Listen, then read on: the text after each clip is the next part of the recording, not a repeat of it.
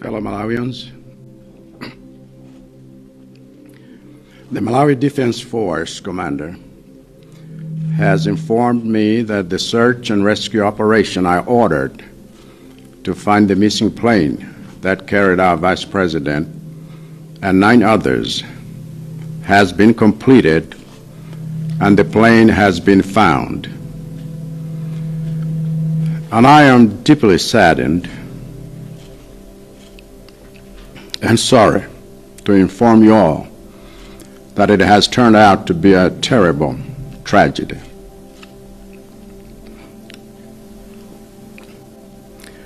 The search and rescue team has found the aircraft near a hill in the Chikangawa forest, and they have found it completely destroyed with no survivors, as all passengers on board were killed on impact. Words cannot describe how heartbreaking this is, and I can only imagine how much pain and anguish you all must be feeling at this time, as well as how much pain and anguish you all will be feeling in the coming days and weeks as we mourn this terrible loss. I also know that going through a terrible loss like this makes us feel helpless and lost, as death has a way of reminding us that we do not have control over so many things that affect our lives and those we love. We feel helpless because we know that the people who perished in this tragic and terrible accident could have been any one of us. And we feel helpless because a day like today reminds us that one day, and any day, death will in fact come for each one of us, and we will be powerless to stop it. That aircraft is an aircraft I have myself used on similar trips, an aircraft that others had used just the day before, and an aircraft that the crew had just operated successfully just hours before.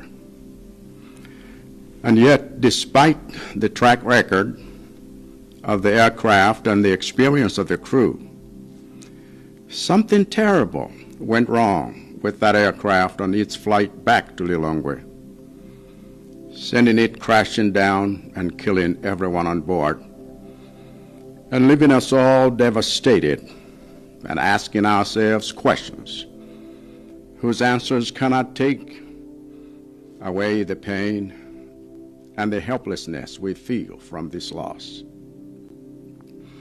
I know that it is natural for the pain and helplessness this tragedy causes to make us feel angry because we feel hurt and wounded.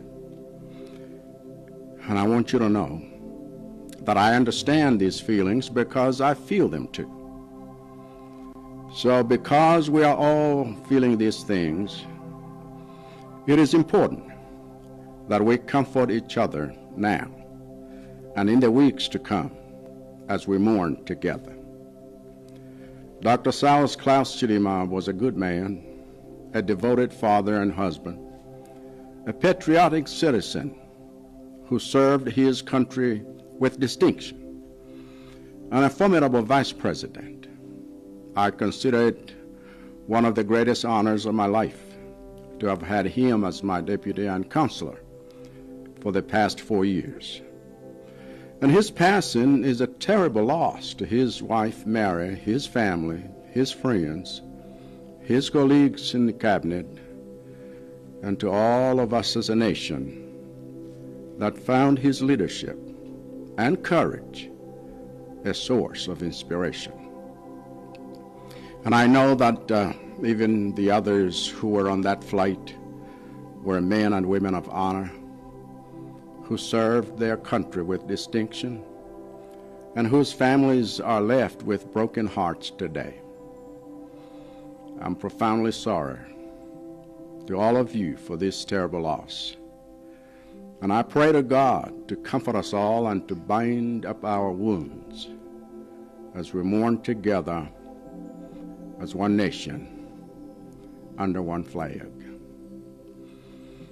I want to thank Commander Peary and his MDF team for working through the night under difficult weather conditions to find the remains of our loved ones. The MDF is already in the process of bringing the remains to the Capitol. And later today, my office will announce the arrangement that has been made for laying our beloved Vice President and the others to rest in a dignified manner, worthy of the cherished place they had in our lives and in our nation. I must also thank all former presidents of Malawi for the solidarity they expressed to me when I called each one of them to inform them of the terrible news, because it is in times like this that we must stand together as one people. And I'll be counting on their support to unite us during the days of mourning that lie ahead. But more than anything, I'm deeply sorry to all of you for this terrible loss. And I humbly ask you all to observe with me a minute of silence in honor of their memory. May their souls rest in peace.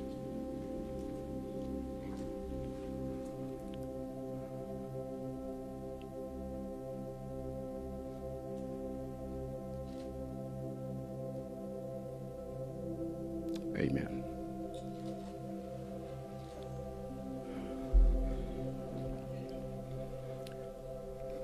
Amalawi Zanga, a commander wa Malawi Defense Force, vandidziwitsa kuti zimene natuma kuti afunefune ndi kupulumutsa amene angapezeka amoyo pa ndege imene idasowa itanyamula Vice President wathu ndi anthu ena 9. Ntchito imeneyo yatha yamalizika ndipo ndegeyo yapezeka, koma ndili womva chisoni kwambiri kukuwuzani nonse kuti ndi tsoka losasimbika, chifukwa mmene ayipezera ndegeyi pafupi ndi phiri lina ku Chikangawa, ayipeza itawonongekeratu yonse popandanso opulumuka, ndipo wonse amene anali pa ndegeyi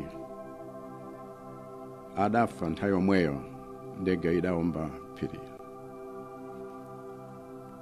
Palibe mawu, palibe chichewa chimene chingafotokoze kusweka kwa mitima yathu. Ndipo ndikuganiza kuti ululu ndi kupweteka kumene tonse tili kumva pa nthawi ino, komanso ululu ndi kupweteka zimene zikhale nafe m'masiku akubwerawa, masabata akubwerawa, mmene tili kukhudza ifa yotere nzosasimbika. Nudziwanso kuti kumadutsa mnyengo yotere zikutipangitsa tonse kukhala anthu akakasi otayika, chifukwa imfa ili ndi mphamvu yotikumbutsa tonse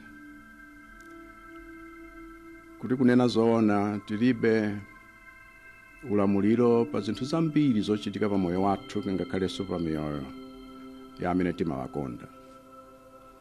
Tikukhala kakasi chifukwa choti anzathu awonongeka mu ngozi yoyipa ngati imeneyi, ngozi yakuti kadakhoza kuchitikira wina aliyense wa ife.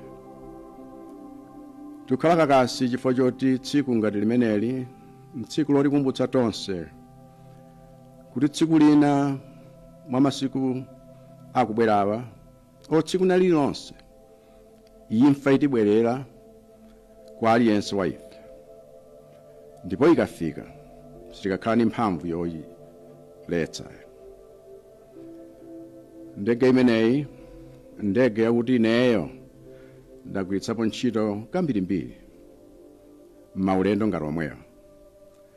Ndege yakuti wenanso anagwiritsa ntchito posedwa pomwepa dzanadzanale. Ndege yakuti dzulo limene anthu anayendapo uyendetsa kubweretsa kuno kulilongwe bwinobwino maola ochepa ngozi isanachitike. Angakhale kuti ndege yakuti tayendamo komanso oyendetsawo ndi anthu oyidziwa bwino, china chake chinachitika choyipa chakuti sitingadziwe, chifukwa anthuwa mmene anawuzidwa kuti azibwerera kulilongwe pokanika kutera ku Mzuzu, ndege ija m'malo mobwera kuno yagwa ndi kupha aliyense amene anali momwemo. Kutisiya tonse tili kakasi kukhala ndi mafunso akuti ngakhale mayankho ake sachotsa kupwetekako ayi, kapenanso mmene tikumvera chifukwa cha amene tatayawa. Nudziwa kuti kwa aliyense wa ife kumva kupweteka komanso kukhala kakasi pa nthawi ya ngozi yotere zimatipangitsa kukwiya komanso kuvulazidwa mu mtima, chifukwa sitikudziwa chachitika nchiyani. Ndipo ndifuna mudziwe kuti ngati mumva zimenezo ineyo ndikumvetsa, chifukwa inenso ndikumva chimodzimodzi. Ndiya popeza tikumva zinthu zoterezi, nkoyenerera nkofunikira kuti titonthozane wina ndi mnzake pali pano, komanso ngakhale masabata akubwerawa pamene tili kukhuza ngozi imeneyi. Dr. Saulos Chilima anali munthu wabwino, tate komanso mwamuna wa mkazi wa Mary, koma munthu wodzipereka wokonda dziko lake, kutumikira dziko lino komanso kutumikira ndi changu.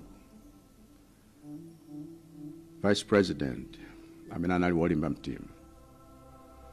Ndichiyesa chinthu cha mtengo wapatali mmoyo wanga kuti ndakhala naye ngati wachiwiri wanga komanso ngati mlangizi wanga zaka 4 zapitazi. Ndipo imfa yawo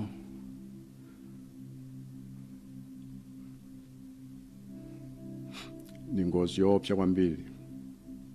Tatayika, kupasuka, Mai Mary wapasuka, banja lawo lapasuka, abwezi wake apasuka, wonse amene timagwirana ntchito amagwirana ntchito mkabineti wapasuka, tonse ngati dziko la Malawi tapasuka, chifukwa utsogoleri wawo ndi kulimba mtima kwawo